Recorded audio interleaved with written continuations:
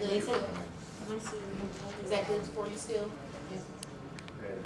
Yeah, it's good. Okay. It's good. I know.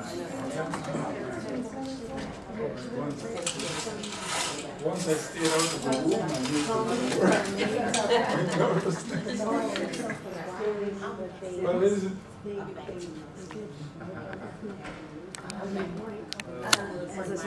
and it was just a real interesting change how they did that. well, thank you, ladies and gentlemen, for coming to this edition of the Humanities Center Brown Bag series. And I'm glad that the technology finally worked, because this talk is being presented by my boss. She's a member of the Center Steering Committee, and if something disastrous happened to me, she would fire me, and I don't think at this age I want to be fired prematurely. So thank you, technology.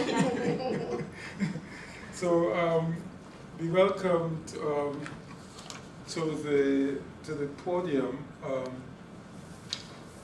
Professor Mysoon Rizk, who's going to talk about Silence Still Equals Death, the Hide-Seek exhibition Saga.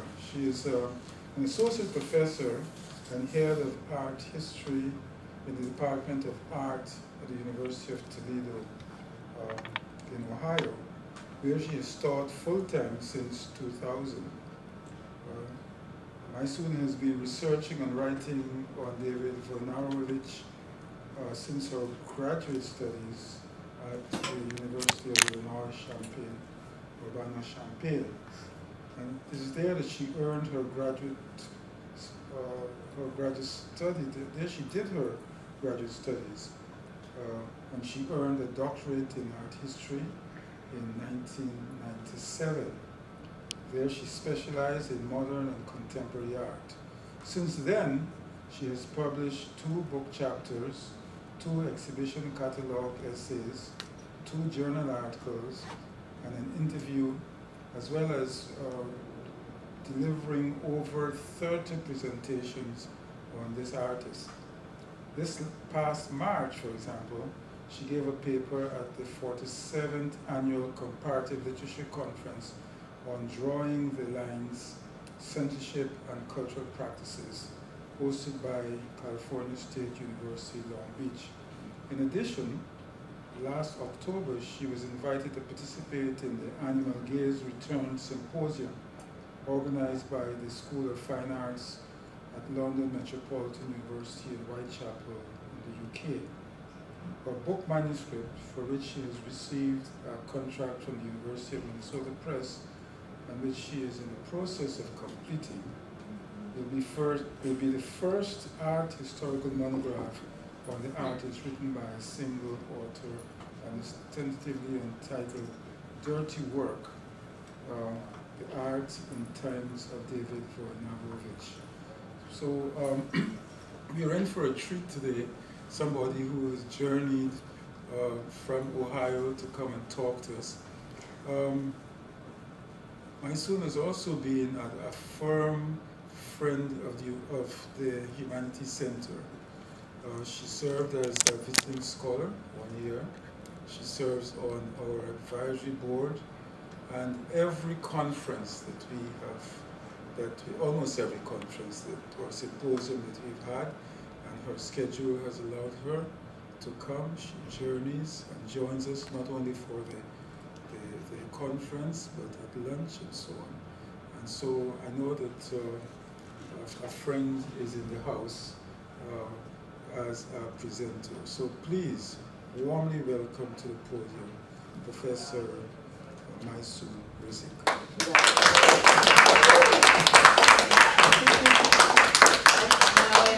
Since we have so few people here, if any of you want to move forward or around, feel free. We don't mind.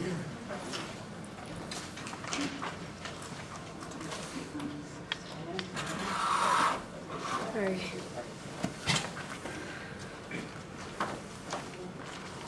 And I just want to say that it's always such a pleasure to participate with the Humanities Center here at Wayne State.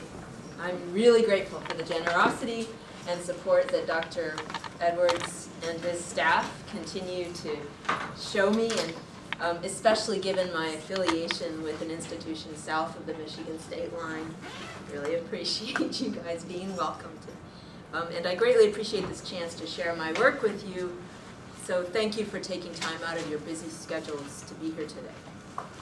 This talk stems from my book manuscript about the New York-based American artist David Wojnarowicz, who lived from 1954 until 1992 when he died of AIDS. After an introduction, I will read various passages from the manuscript I'm working on that discuss both the Hide-Seek exhibition curated by the Smithsonian in late 2010 and the controversy erupting when the institution all of a sudden censored one work from the show, namely Wojnarowicz's A Fire in My Belly.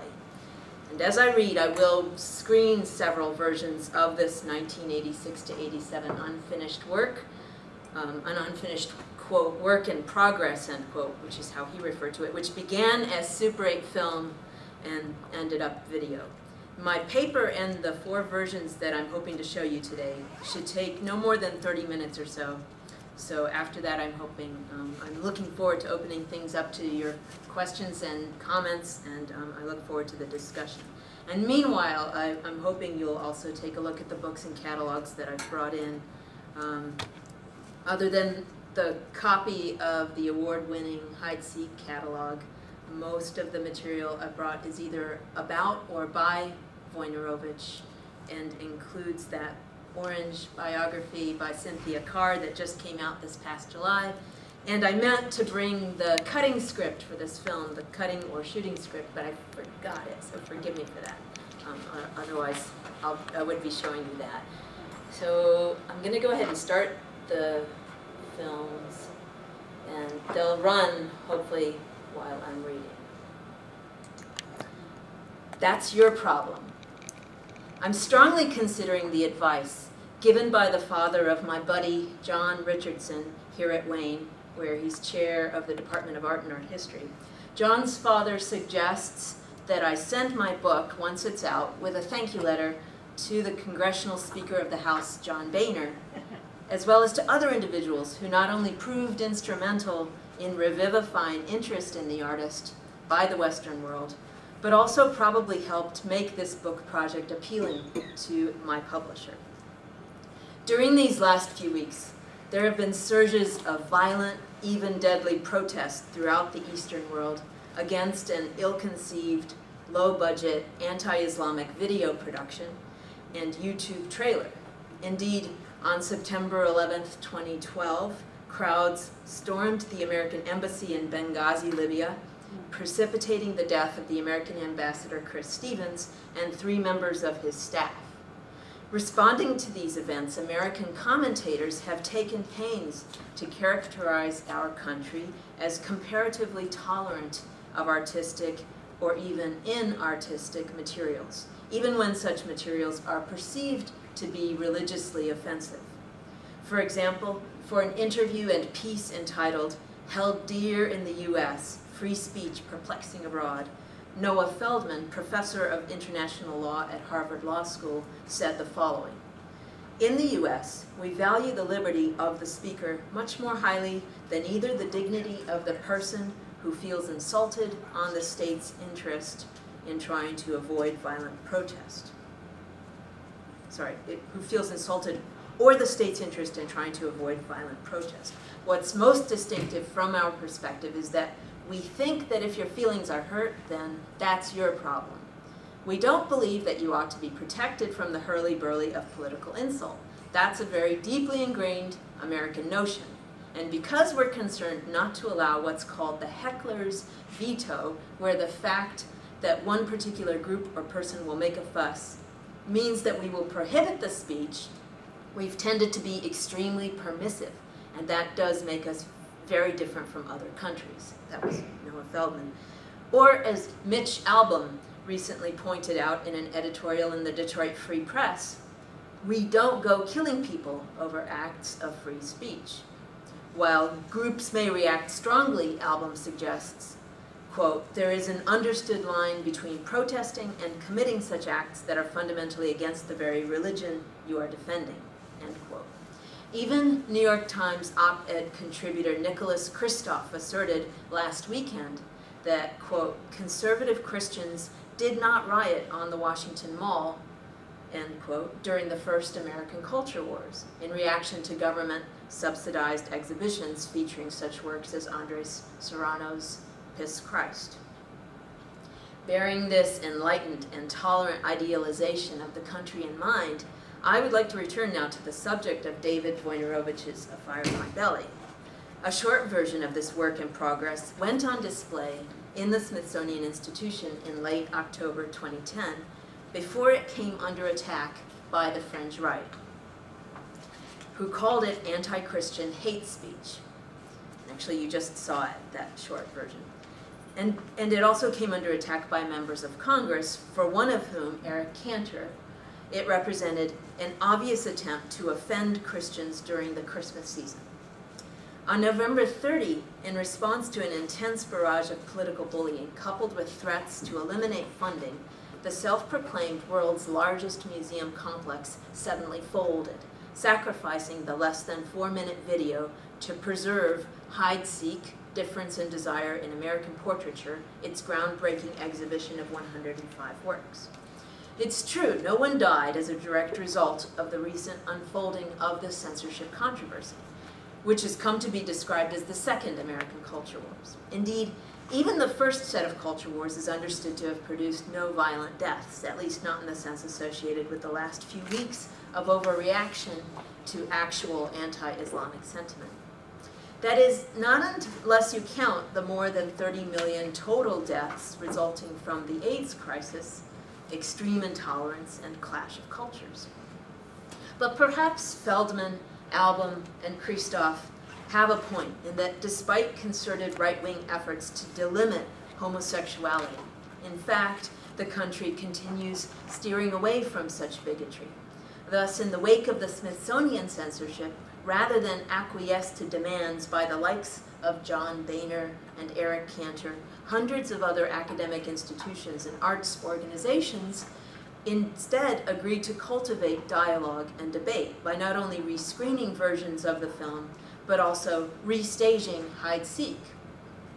Throughout Washington, D.C. and New York City, moreover, hundreds marched against the Smithsonian, their protest placards reminding us that silence still equals death.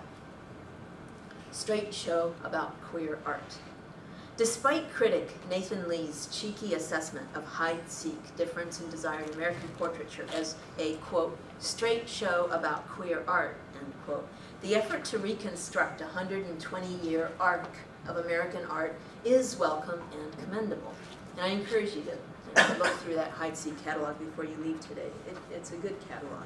The exhibition, curated by Jonathan D. Katz and David C. Ward, originated at the National Portrait Gallery in Washington, D.C. Although Wikipedia calls it the first major museum exploration of the impact of same-sex desire in the creation of modern American portraiture, they might have added since the late 20th century, or in an American museum, because there have been a number of other exhibitions. As Lee suggests, the straightness of Hide-Seek perhaps stems from too familiar a roster of artists. Combinations nevertheless proved refreshing, and there were surprises.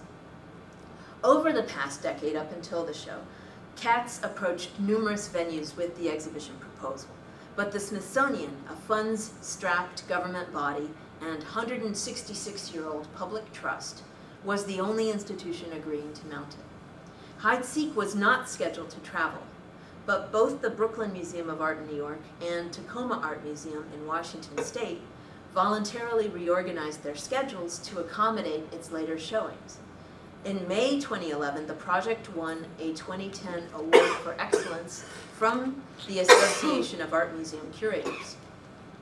In April 2012, it was a finalist for the first Alice Awards, thank you, Alice, You're welcome. Artistic Landmarks in Contemporary Experience, in the category of Group Exhibition in a Museum. It later won first place from the International Association of Art Critics, United States section, for Best Thematic Museum Show nationally.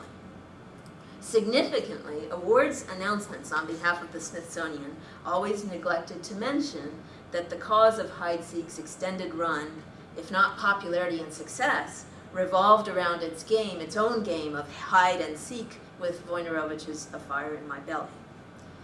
Edited by hide-seek curators, A Fire in My Belly was converted from Super 8 film to video and spliced with an audio track recorded over 2 years later at an ACT UP demonstration which the artist himself never linked to the film. It was also dramatically abbreviated to less than 4 minutes to meet institutional parameters on video length limitations. Notably, this final product showed no more than 10 discontinuous seconds of ants on a crucifix. Rather than shutter an entire exhibition, Smithsonian Secretary G. Wayne Clough sought instead to appease Congress and thus, quote, gifted to art history, end quote, Lee spiritedly persuades, quote, a splendid case study in cowardice, censorship, and institutional failure, in that the Wojnarowicz affair performed the very premise and relevance of hide-seek, end quote. Why target this object and or artist in the first place? Was this coincidence, or were the individuals who applied pressure on Secretary Clough cognizant that Wojnarowicz had served as whipping boy during the first round of culture wars in 1989, and that he was one of the first artists to engage such pressures in the judicial arena, having become an iconic figure of queer protest? Was A Fire in My Belly requested by name? And if so, was it payback for the artist having won a federal case against the American Family Association and its founder, the Reverend Donald Wildman, in 1990? If the 1989 culture wars began on the heels of a waning Cold War, then the emergence of the AIDS crisis dramatically facilitated the shift in focus of political bellicosity from quote-unquote commies to quote-unquote fags. By quote-unquote twinning, as Katz puts it, AIDS with homosexuality, cultural warriors with right-wing agendas readily transferred to queers scathing attitudes otherwise reserved for those perceived as deserving of suffering and death due to, quote, wages of sin, end quote. 20 years later, in the 2010 to 2011 revival of the culture wars, what might such twinning tell us? Did the threat of contagion stem from the November 2010 Pentagon recommendation to end Don't Ask, Don't Tell, as critic Tyler Green has suggested? Had problems been simmering since at least 2003, when the US Supreme Court decided Lawrence versus Texas, overturning sodomy laws in the country? Was it the gradually broadening popular support for gay marriage in the years following the 1996 federal law denying recognition of such unions? That is, despite efforts in the subsequent 12 years on the part of a majority of states seemingly needing to redefine the parameters of marriage as between a man and woman, the courts kept overturning bans on same-sex marriage. Meanwhile, an increasing number of states were legalizing it, such that even the commander-in-chief, President Barack Obama, declared his support in May 2012. Was hide-seek itself so alarming? And how serious were the fears of anti-Christian feeling, given Wojnarowicz's so-called ants on Christ? Ancient and modern culture. Given the focus on portraiture and hide-seek, curators defended original inclusion of the unfinished film as memorial testament to Wojnarowicz's best friend and former lover, photographer Peter Hujar, who died of AIDS on November 26, 1987. Yet Hujar was still alive when Wojnarowicz assembled the film in progress. Friend James Romberger, biographer Cynthia Carr, and others contend that A Fire in My Belly cannot be AIDS motivated, since it was compiled before Hujar died and before Wojnarowicz himself received a positive diagnosis. By identifying the film as memorialization of Hujar's 1987 death, hide-seek curators signaled the AIDS crisis, as had the anonymous Silence Equals Death campaign of crack and peel stickers which permeated the city that same year, pink triangles included.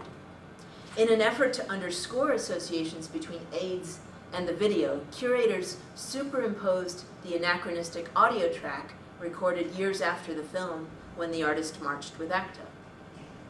To summarize A Fire in My Belly for a grant application, Wojnarowicz once described the project as, quote, based on travels through Mexico, end quote, and dealing, quote, with ancient and modern culture, there as well as the effects of modern religion and economics on ancient customs, end quote. He got the grant, by the way. The multivalence of any image or idea, such as ants on Christ, perhaps excuses Catholic League's Bill Donohue's mischaracterizations of an entire cinematic project as anti-Christian, quote-unquote, hate speech, even if based on such minuscule evidence. To complicate matters, however, in a first-hand account that critically contextualizes A Fire in My Belly, James Romberger emphasizes the artist's lifelong differences with the church. Clearly, Wojnarowicz chafed against those religious organizations denying his existence. The ants in question came from Mexico, Teotihuacan fire ants, and they appeared on screen for no more than 10 discontinuous seconds of the 3-minute, 37-second loop. For the month on view at the National Portrait Gallery, this meant that ants appeared no more than 4.6% of the time. 15 minutes a day for a month, or 465 minutes, that is 7 hours, 45 minutes total, not quite a work day's worth of exposure, and not all at once. Before getting suppressed, moreover, the work was neither prominently displayed nor easy to locate. Granted, fire ant bites cause notoriously painful burning, a sensation Wojnarowicz once described as, quote, a lit cigarette being placed against the skin for 10 minutes, end quote. Yet ants appear only intermittently in isolated glimpses and fleeting seconds, in contrast with recurrences of other Christian as well as Mesoamerican imagery. And Wojnarowicz filmed ants swarming more objects than a crucifix, amidst syncretic mixtures of Catholic, Aztec, and Mayan artifacts, shrines, and ceremonies, including those dedicated to the National Day of the Dead holiday. If, in the context of Day of the Dead ceremonies, borrowing practices and rituals from indigenous and Catholic traditions alike, then the ant documentation cannot be anti-Christian. The colorfully decorated sugar skulls, money, and other donations placed on the ground where ancestors and loved ones rest inevitably manifest in insect swarms.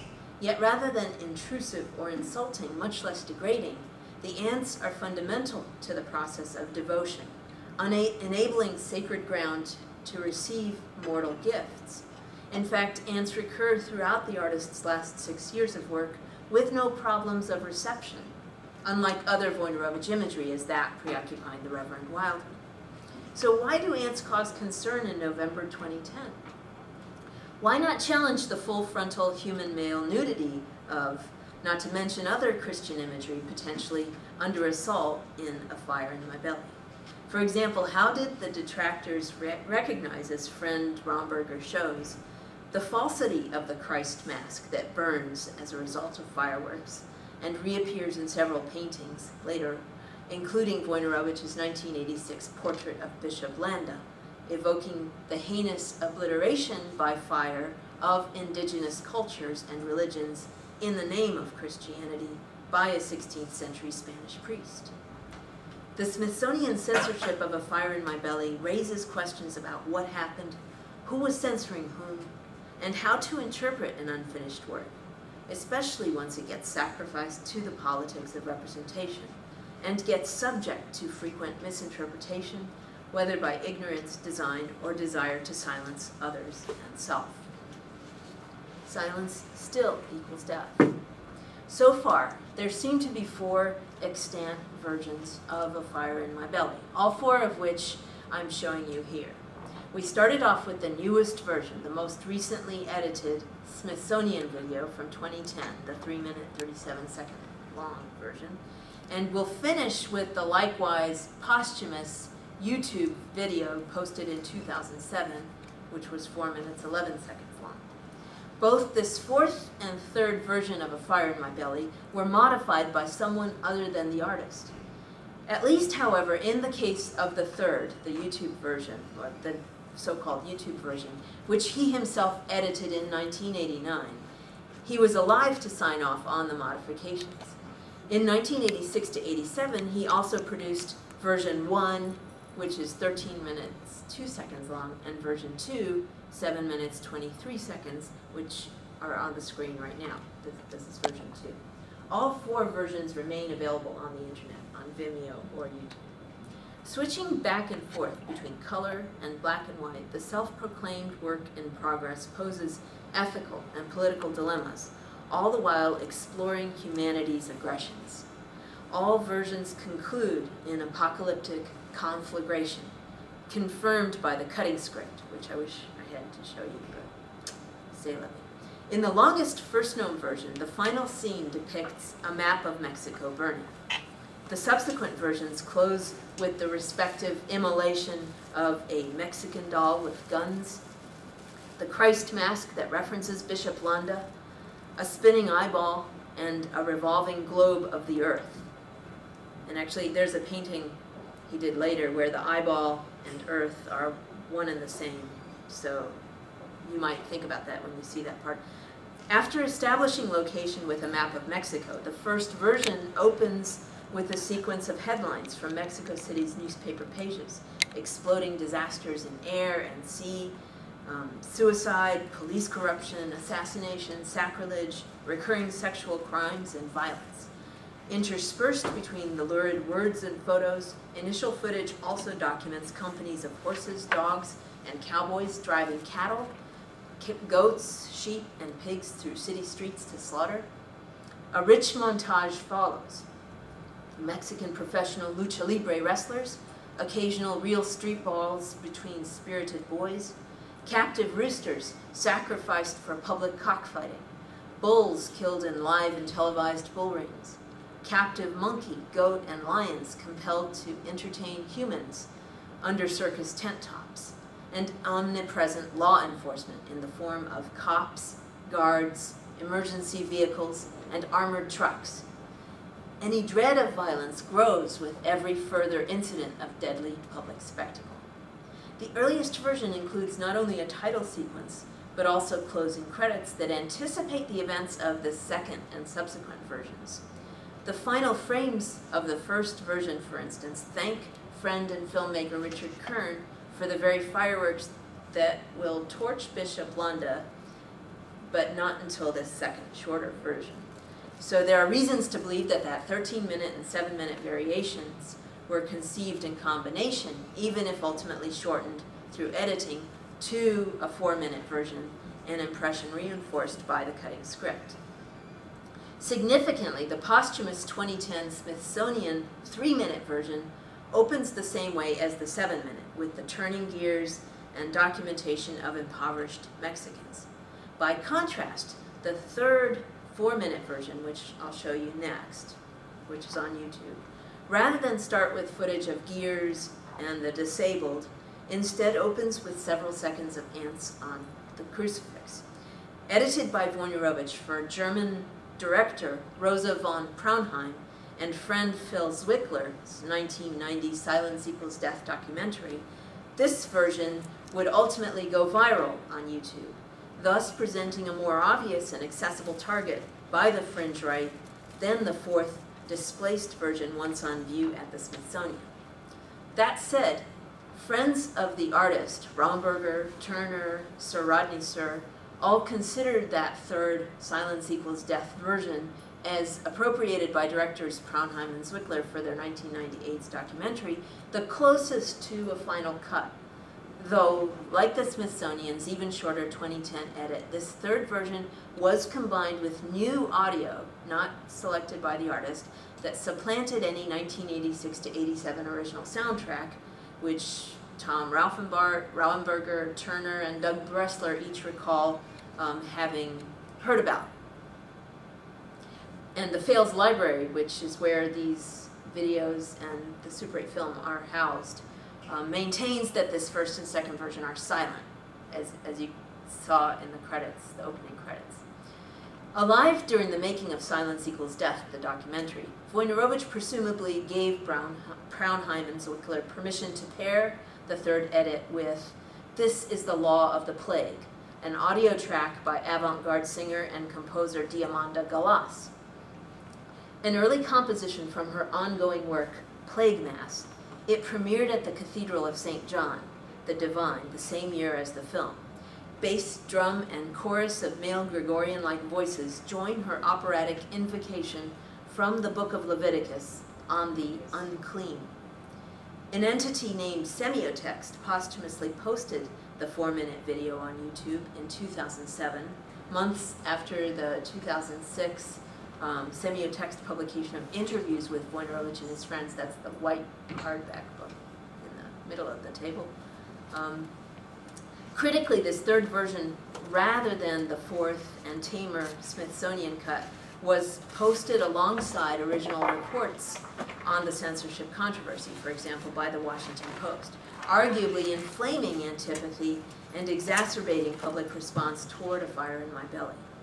As Galas's emotional duress regarding AIDS confounds the false righteousness of Leviticus in discriminating against the diseased, so Wojnarowicz's tightest edit yet offers an elegiac journey through a decade of disaster, heading toward planetary annihilation. So those are the passages that I felt I had time to read from the book manuscript. But I also want to turn the sound up so that you can at least hear the YouTube version as well as the Smithsonian version. So I'm going to start with the YouTube version. And let's see if the sound is should be on. Hopefully you'll hear a sound soon. And if not, Jennifer. Yes. Or maybe here? Oh, there it is. Okay. So this is the Diamanda Galas soundtrack.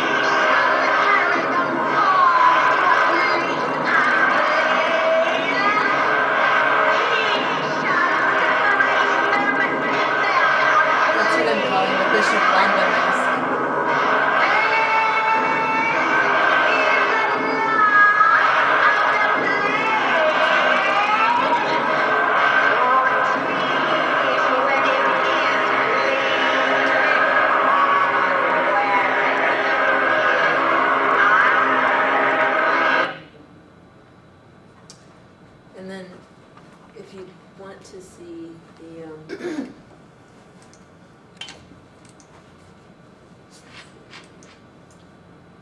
the Smithsonian with its audio, here's what it sounds like.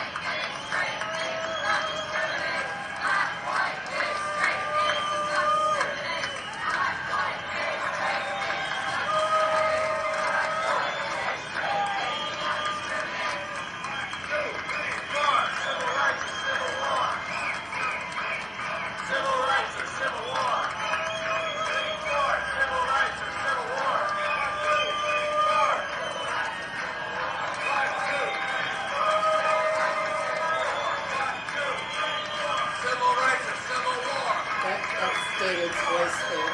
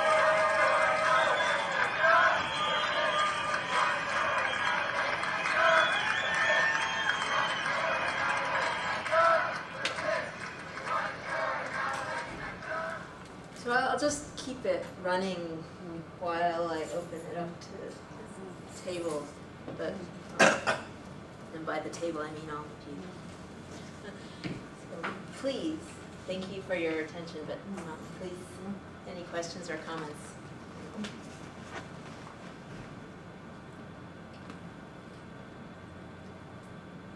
Did David or Diamanda collaborate at all while he was still alive? No, they never even met. And so it was a decision that the director made because he knew them both. They knew of each other, and I have no reason to believe David didn't respect Diamanda's work. She has commented about how much respect she had for his work. So, but they never had a chance to meet or collaborate.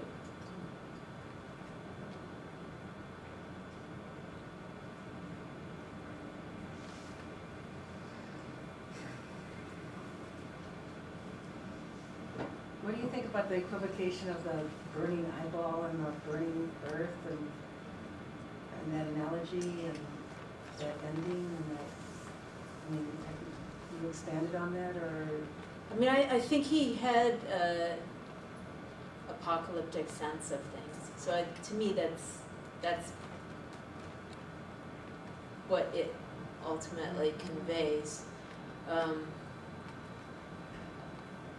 mean, there are a number of works, like the one that's called Crash, The Birth of Language, The Invention of Lies. We could find it in one of those books, but it's a train basically hurtling into the earth and about to crash. But I think he thought of everything, all of civilization, hurtling toward this sort of end point because of the way that civilization or societies have developed, that we've kind of written the script for ourselves, that we're in this headlong collision course.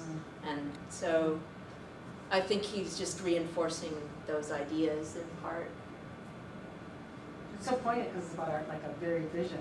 But yeah, especially at the very beginning, I think, when the camera is, well, he's in a cab in some cases, he's on buses in some cases, and the camera's doing this sort of 360 loop, so that rotating eyeball with the rotating globe does, it also does seem like a comment about vision, about the experience of moving through the world. Plus, he has lots in his paintings where he deals with microscopic and telescopic imagery to deal with like the way that certain groups have been viewed or put in perspective within the gaze of public media, public presentations or religion. Yeah, the Sex series is a good example of that, where you have the portals that both operate as the eyepieces of telescopes or microscopes or even peepholes viewing some secret kind of activity. But it's also surveillance, and it's also the kind of arc of inattention and indifference to what was going on during the AIDS crisis. And all the violence and the cockfighting and all. Yeah, that's another, I mean, I think that's a theme that he was actually exploring in those middle years, that in a sense anticipates, but isn't even necessarily aware of the kinds of directions he's going to go when he turns his attention to the AIDS crisis full force. So he happened to be personally interested in and exploring how it is that society becomes so violent. Where are these, what are the structures of society that perpetuate this kind of violence? He was thinking about his own family dysfunction, in part, his own violent father, but he was also thinking about larger structures, like prison, the way that someone goes to prison and then comes out an even more violent person, being in some ways a consequence of the nature of prison and not that person. And so he had been writing a number of articles about this issue of violence, societal violence, psychological violence. And I think that's what he was essentially trying to work through when he went to Mexico. And so he was shooting these films documenting a variety of forms of violence. But what's really fascinating, because I really don't think he had AIDS forefront on his mind at that time, was how easily those same issues seemed to shift over to the domain of the AIDS crisis.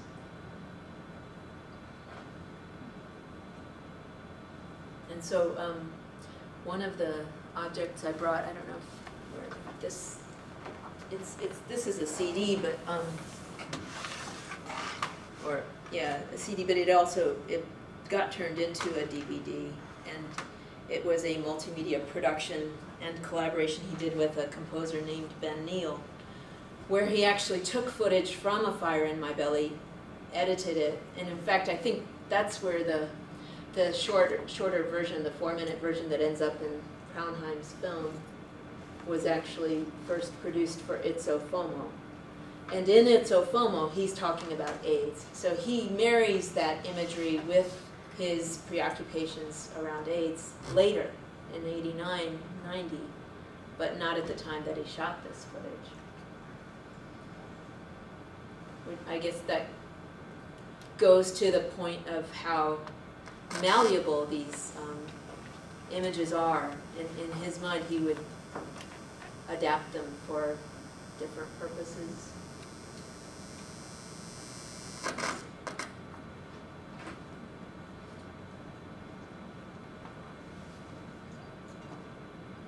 I was thinking, is there kind of an irony in that your work is, because of the censorship, there's the greater endorsement for the publishing of your book, because it's like the censorship has further legitimized its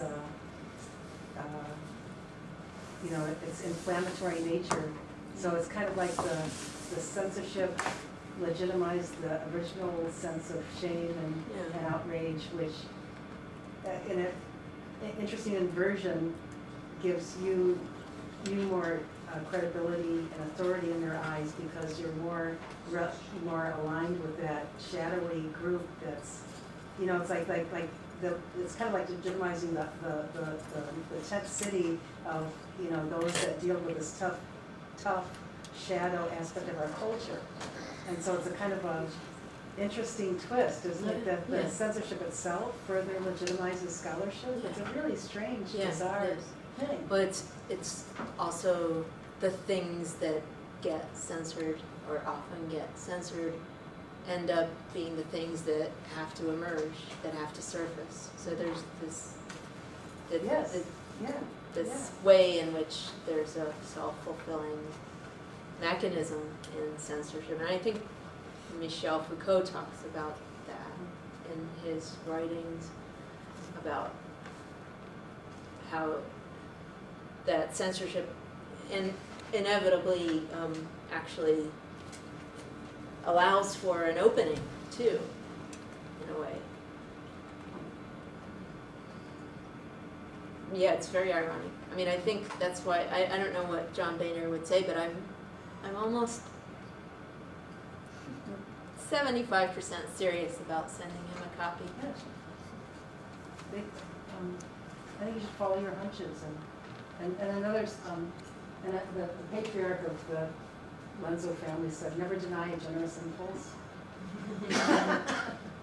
Put some poison. Do it, yeah. It's like the most those moments are the ones that sometimes break through things that it's interesting. So I would follow your hunches, your wildest thoughts. Do it.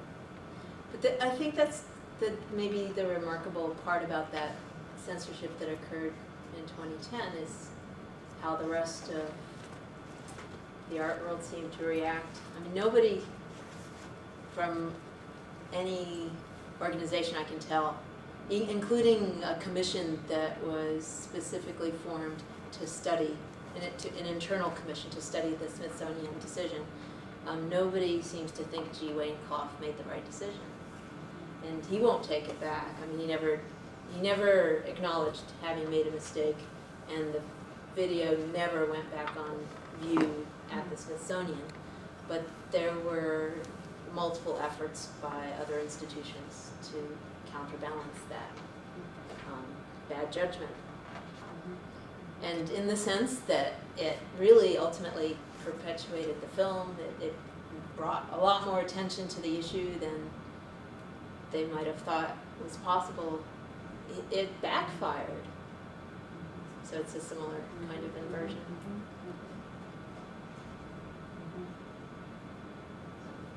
There's a balance.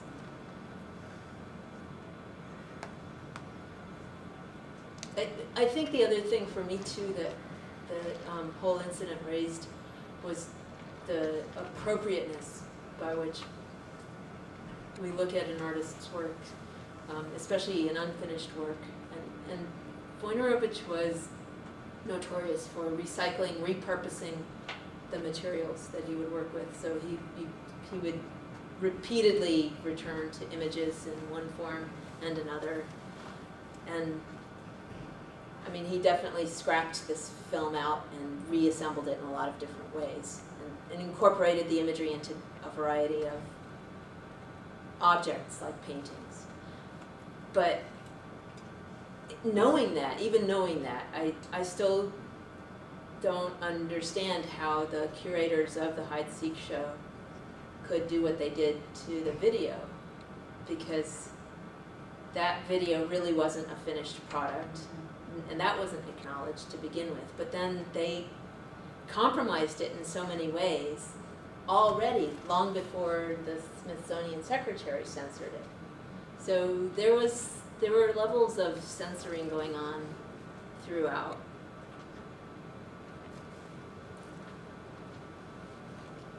What does that script tell you that you didn't bring with you? Tell us about the film or the variations, or One thing I think it tells you is that the imagery that shows up in version 1 and the imagery that shows up in version 2 are related, because you can see it switching back and forth between those two bodies of images in the script. Another interesting aspect of it to me personally is a structure that Wojnarowicz seemed to impose on a number of his works that involved a kind of cosmography, if you will, a sort of understanding of the whole world in terms of a particular kind of structure. And for him, that structure was devised from the 4 elements. So fire being the dominant element in this film, it was also counterbalanced with earth and water and air. And it seems like that 4-part structure seemed to help him organize a number of other works as well, but I feel like that, again, it's pretty evident when you're looking at the script that he's dividing things up like that, but also it reinforces the notion that the first and second version of this film were really meant to be in some way linked, and that third edit he creates perhaps is a compression of that linkage. But that's not something he explained anywhere, so this is all guesswork.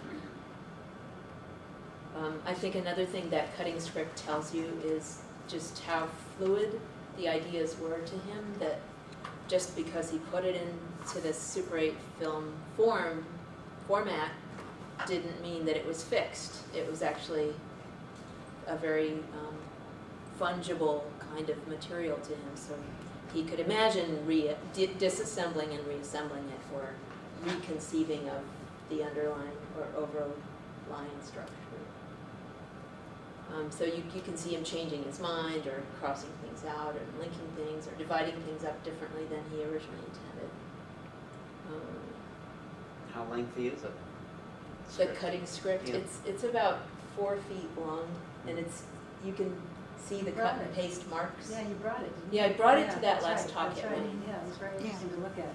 I'm really sorry that I didn't Yeah, it's remember. really interesting. But it's, I think it's a good source of information for this film, because it helps, it gives a sort of counterweight or a context for the film that wouldn't otherwise exist. So one thing that's interesting about the Hide-Seek show, when it did travel to Brooklyn and then Tacoma, was that they actually put that cutting script on view. Yeah, so they made an effort afterward to contextualize this work, which I think is essential.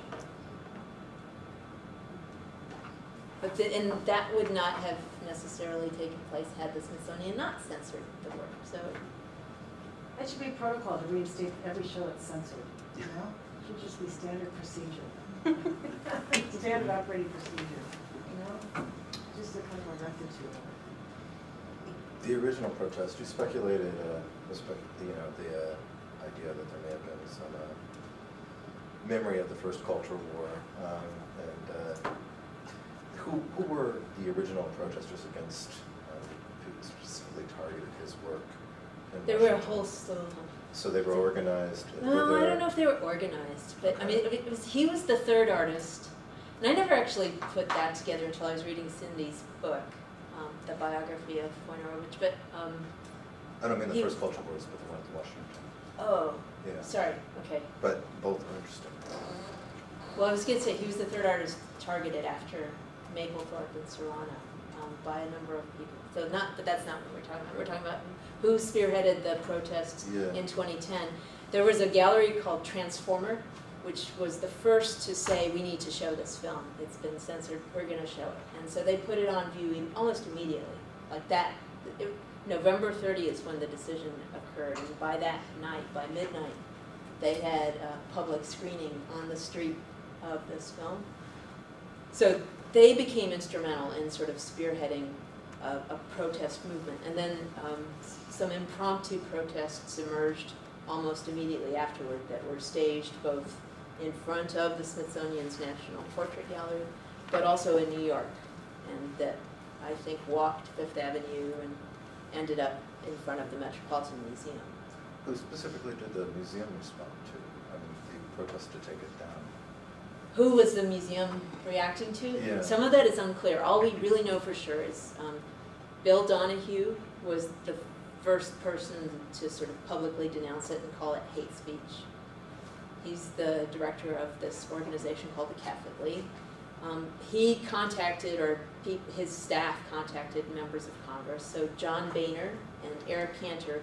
John Boehner wasn't yet Speaker of the House, but he was vying for that position, so it was kind of a political move on his part. And Eric Cantor was at that time Minority Whip. Now he's Majority Leader.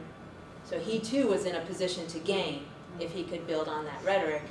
Those two were instrumental in contacting the Smithsonian, but there's, I guess, a little bit of murkiness about who else might have been involved and who exactly, how the decision actually unfolded. Initially, it wasn't the secretary of the Smithsonian that was behind it. I mean, he ultimately did make the decision, but he was pretending as if it was the director of the National Portrait Gallery, Martin Sullivan, who was making the decision, and Martin Sullivan was kind of thrown under the bus in that way. And then there were counter reactions, like both Jonathan Katz, who was an unaffiliated curator, and David Ward, who was actually on staff with the Smithsonian, both protested this decision to remove this object. So there was, it's a little bit actually unclear how everything happened, and it took a few weeks before it became clear that it was the secretary, who hadn't even seen the exhibition and who certainly hadn't seen this work, who had just decided, we'll take this video out. And initially, Boehner and Cantor and Donahue were not just simply targeting Wojnarowicz, but a number of other examples of work. Like if you open up the hide-seek catalog, you might spot Annie Leibowitz's photograph of Ellen DeGeneres, where Ellen DeGeneres is wearing a bra, but she has her hands cupped below her breasts. That was an image that was apparently driving Congress mad. And that was one that they weren't censored. There were some others that just had them upset, but this particular object turned out to be enough to appease them. So as soon as this object was removed, they stopped worrying about it. I think about a week or two later, Gabrielle Giffords got shot, and so their attention shifted. I mean, John Boehner was actually quite gracious at that point and said some of the nicest things he'd ever said about a Democrat at that moment. And so the attention shifted and turned in a different direction altogether. But the protests kept going. And then people started staging symposia and a variety of venues where more information could be shared about Wojnarowicz, what motivated the work to begin with.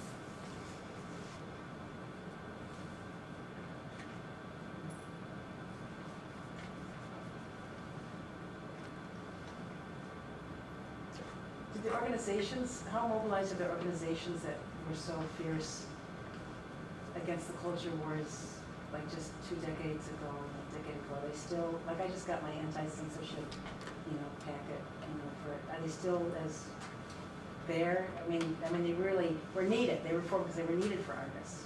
So all those organizations, the Coalition Against Censorship, those organizations to protect artists were forged for that reason.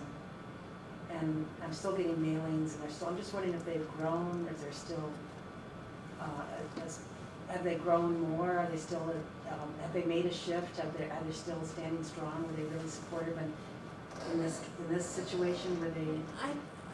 I guess I feel mixed about it. There was a great deal of popular support or protest that clearly showed a mistake had been made.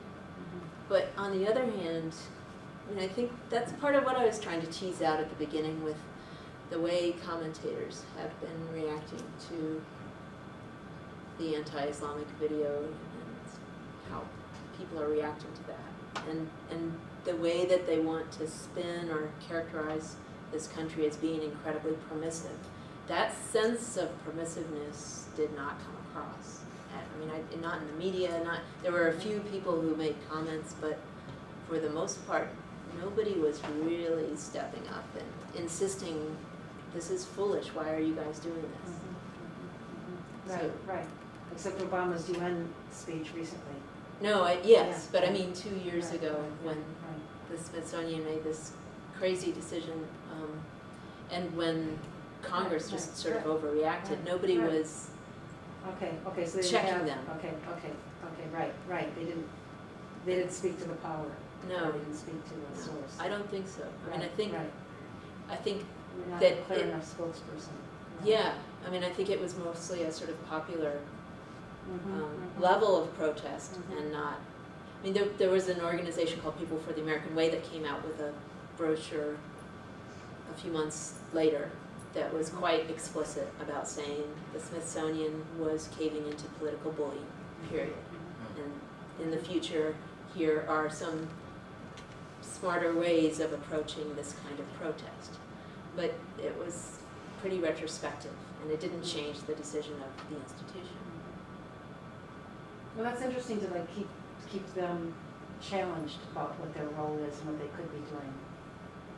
So that's an interesting idea, just like what people are saying about AARP isn't radical enough, they're not forceful enough about defending. Or AAUP even. Yeah, right, that's what I mean, yeah. No, both. Both, yeah, right. Or about the challenges for against tenure. Yeah. It's outrageous, we should be on the streets. And so they're not, these organizations don't have enough of a pointed voice or seem to have that skill or that. So that's a really good, it's needed. And they're not there. So who is that? Should be us. I guess that should be us. I don't know. I don't know, yeah. And I guess ultimately what I find so admirable about this particular artist is how he would jump into the fray and lead a protest, start a protest, and speak truth to power in some pretty courageous ways. I think you don't really get the full extent of what he was going through while he was doing all this until you read that biography where the last several years of his life, the apartment he was living in, which he had inherited from Peter Hujar, who he had taken care of before Hujar died, the landlords repeatedly tried to drive David out, and partly because he had AIDS. So part of it was just driven by the fear, probably, and the stigmatization of the diseased, and they made him sign this contract that said that if there were ever a cure for AIDS, he would leave the apartment in a month, or if he died, he could never turn it over to another friend of his who had AIDS. So there were all these different points they got him to concede, but then the entire several years of his life, there were constant problems with the apartment too, leaks in the roof, water coming down, flooding going on in his studio space, and and him having to deal with just having a physical shelter that was inhabitable and healthy at the same time that he was grappling with being censored by a number of organizations and trying to make work, you know. Without what was his income? I mean, how did he, it's just, I mean, his income was based on being a living artist, so it came and went. yeah. And he was reliant on Medicaid for his health costs in the last few years of his life. And after he died, the city of New York turned around and sued the estate to recover those Medicaid costs for something like $100,000. He was indigent. I think he had started to see success in his life, especially some of the middle to late years, but he was also very generous with his money, so he would give it away to other poor artists.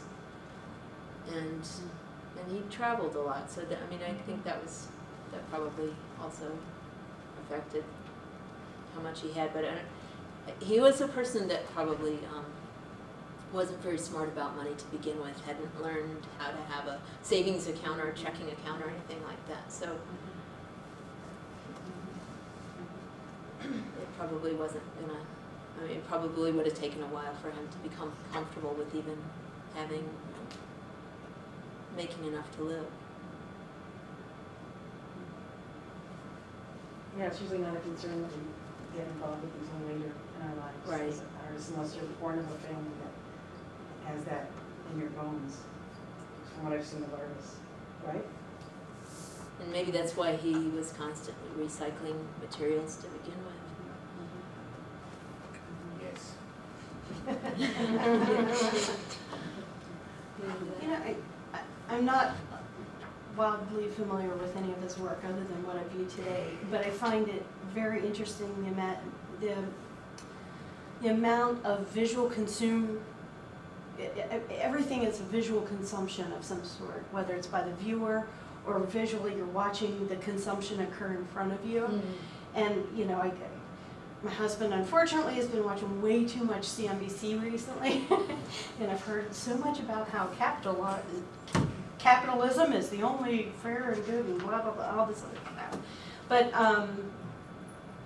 But you know, I think, you know, and it's because of what's going on in my head right now, I guess, that I'm seeing this, but this relationship of consumerism and, you know, the capitalism tends to fall more on a Republican side of the aisle, and that this is really making it quite a huge and impactful statement about things and people and the victimization and consumption of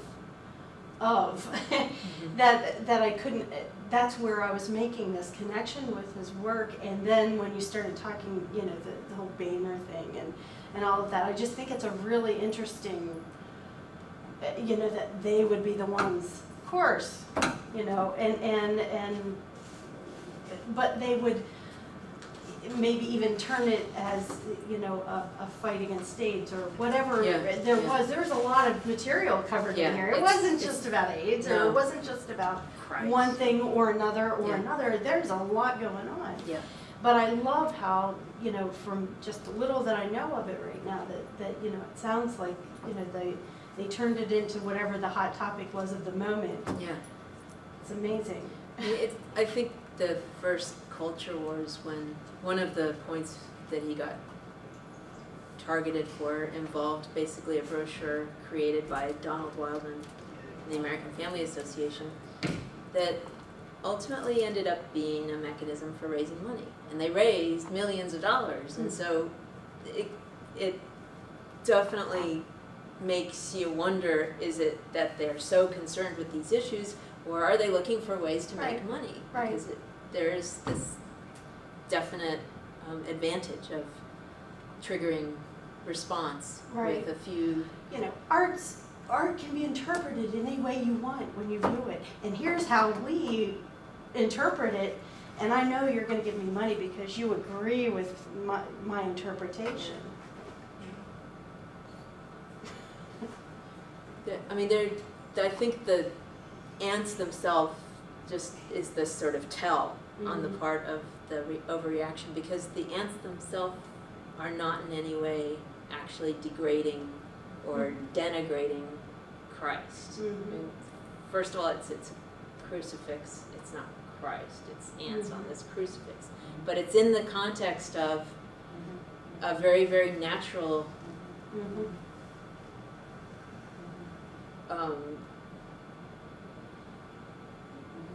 I've lost the word, but I mean, in Day of the Dead shrines, you put all kinds of things down, including food, so ants are bound to be attractive. So if that was the issue, it just seemed like they couldn't have been looking very closely, because that was clearly not what was going on. There were other things that maybe could arguably be more denigrating that never even came up, and so just reinforced the common observation that most of these censors don't actually look at what it is that they're censoring, don't actually process it. So it doesn't have to do with what it is as much as it has to do with something else. And I think that's another parallel with the anti-Muhammad video, is that it really didn't have to do with that video. There was just an excuse to protest, and it was being exploited by a number of groups. So I think that's more likely what's going on. So it doesn't really have to do with Wojnarowicz, but it's kind of fascinating that they targeted him, of all people. I don't know if we're running out of time, but... Yeah, I think Nicholas Kristof said it was like uncivilized behavior. You know, like uncivilized. It's the source of incivilization. You can't see analogy or recognize these things. I think Salman Rushdie said something very... that's what it was. Also, that's what it was, yeah, that's what it was. It was uncivilized. Yeah, he was But I want to make one more comment. Okay, I was going to say this supports, it's an important story, and it's important research for you to do, because I've found that sometimes with young faculty who are younger than the culture wars or more privileged, don't understand the importance of work that's pushing boundaries like this or highlighting these issues, because they think, like, why make art about these sensational issues for the sake of sensation, as if they don't understand how it's driven from a real need for you to really put, because you're experiencing the oppression yourself. And so they think you make art about these issues to get noticed, or like totally circumventing the drive and the impetus and the background and the sacrifice. And so they just see the glory and the sensationalism and they think, you know, art students jump to that as if that's how you get this kind of crazy success. So it's such a out of touch perspective, but I've seen it with very otherwise sophisticated young faculty. Like, why even address art politics and just teach them to do that? And, you know, and I go, don't you? I mean, so I'm just saying that even very seemingly educated faculty don't know of this whole arena and don't understand it and have to be informed of it, even after a really good art school education. So it's really important work. And I've had to educate some colleagues about culture wars and what that was about, and the importance of addressing it in the classroom, and I was stunned. So I'm telling you that because of sometimes we think this is all known, but it's not. Yeah. Even among very sophisticated art spheres. Yeah. So it's a really, really important issue, because how else are we going to push against culture and right it? You know, when a country right or wrong, if wrong, will make it right. And I think we are annihilating ourselves. So congratulations to you. Yeah. Thank you. Okay. Thank you, guys. Thank you very much. And there's a meeting October 3rd against a forum with the provost about these issues of tenure. By the way, Wednesday, week from today, if you want to, like, you know, get on the streets and Mark. Yeah. You can also email the president. glad you came. I could do that. Yeah, I think we're all runner writers, right? We should write about it. Oh, you came. Assault on. That's right after it came out. Yeah, she got it. Yeah, that's a great one. Oh, that's wonderful. What questions? Oh. I gotta go. Okay, it's great to see you, all of you. Yeah, okay, great.